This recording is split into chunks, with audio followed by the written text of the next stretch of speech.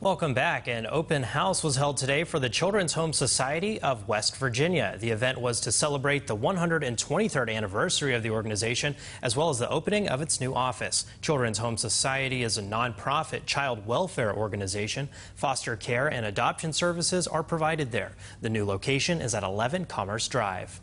This space is actually triple the size of where we came from, so we have enough offices for everybody to have their own individual office. We have our own training room now, which we have not had in a very long time, which presents us with a lot of opportunities to be able to train our families and invite others in if they need space in the community. The Children's Home Society of West Virginia has 13 sites across the state.